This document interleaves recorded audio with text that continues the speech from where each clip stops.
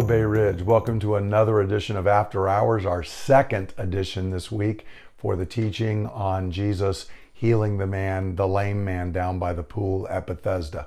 And one of the things I wanted to talk about out of this text was what is the relationship between sin and sickness? When Jesus comes back and he finds the man, he actually says to him, you've been made well, stop sinning or something worse may happen. What does that mean? What exactly is the relationship between sin on the one hand and sickness on the other? Well, biblically, it is clear that sometimes sin and sickness are directly related. In other words, a specific sin has led to a specific sickness. One famous example of this is in 1 Kings chapter 13, verse 4, where we read that King Jeroboam heard what the man of God cried out against the altar at Bethel, which was a false altar, a false worship center. He stretched out his hand from the altar and said, "Seize him." And when he did that, the hand he stretched out toward the man shriveled up so that he could not even pull it back. So he actually became lame and frozen in a particular position, and it was directly related. He was struck with this infirmity because of a particular action. In the New Testament, there's the famous passage where Paul says, when we come to the Lord's table at communion, we need to recognize the body and blood of the Lord, and we need to confess our sins. And he said that because the Corinthians weren't doing this, because they were coming in and eating in an unworthy manner, some of them were sick and some of them had even died.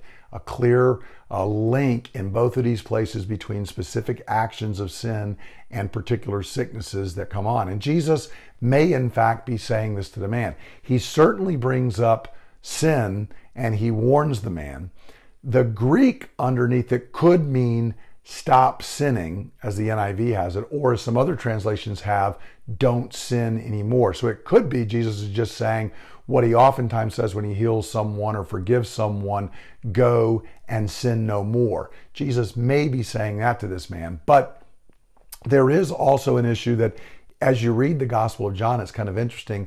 The man who's healed here in John 5 and the man who is healed in John chapter 9, the blind man, there's a lot of ways that they're opposite of one another. The man in John 9 is kind of presented as a model to follow, a model of faith. The man in John chapter 5 is not. They do things very differently in how they respond to the authorities, how they respond to Jesus, what's going on. Well, the man in John chapter 9, there's the whole discussion whether his sickness is related to a specific sin, and Jesus is quite clear that it is not related to a sin.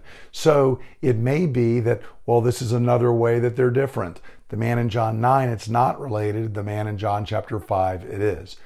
But a key thing we have to remember when we're talking about this relationship between sin and sickness or some kind of infirmity or suffering is, Jesus might know what that is, you and I don't. So we should be very, very slow to ever proclaim that a particular outcome is related to a particular sin. And that leads to another point, which is sometimes sickness is not related to a specific sin at all. As I just mentioned in John chapter 9, you can read there where Jesus sees a man who's been blind from birth, and the disciples ask him, "Rabbi, who sinned, this man or his parents, so that he was born blind?" Notice they've got the assumption that somebody must have sinned. Somebody did this, and there's a direct cause and effect. But Jesus says neither this man nor his parents sinned. This happened so that the glory of God might be revealed. So Jesus says, you're wrong in your assumption. There is no relationship between this sickness and a particular sin. The disciples had a wrong understanding. Jesus has to correct it. And so it's important for us to understand that and to realize that as we're walking through. This is the same false understanding that Job's friends had. When Job is suffering, they said, there's some sin there, Job. There's something that you've pressed down, something you've hidden. If you weren't hiding it, you wouldn't be going through this. When in fact, we know God has already said Job was the most righteous man around. God had picked Job out for being righteous. So if Job's suffering was because of his sin, that would offer no hope to any of us, because all of us would have some sin that could be the cause of our sickness. Jesus says that's in fact not the case. And it's imperative that we remember to point out to someone who is sick or suffering and say that it's because they're lacking faith or it's some sin is cruel, and it's actually a denial of the clear teaching of Scripture that there is no such cause and effect. The reality is all sickness and suffering is here because of sin, because we live in a fallen world, because the curse is pronounced on our creation. There is sickness and suffering. If there had been no sin, there would be no sickness or suffering. And when Jesus returns, the curse is going to be removed and there'll be no more sickness, no more pain, no more sorrow, no more death or crying or mourning. All those things will be done away.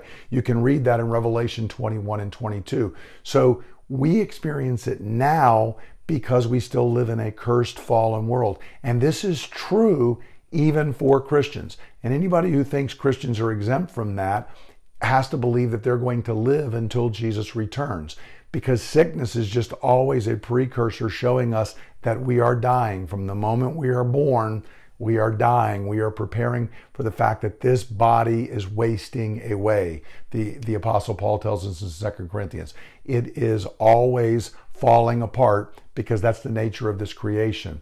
But what we look forward to is that Jesus is going to return and he's going to heal all of this and remove the curse. So we always pray for healing, but we do not condemn the sick, and do not be condemned if you are sick.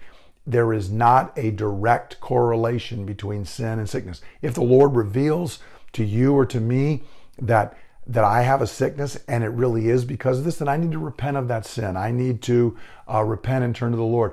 But apart from that, I would say most often that simply is not the case. It's really just part of living in this fallen world. So this is an issue that we all run into because we all deal with sickness. I pray that it's helpful to you in understanding God's word, receiving encouragement from him so that we can walk in faithfulness before our Lord. I look forward to gathering for worship this Sunday. I hope you have a great week. God bless.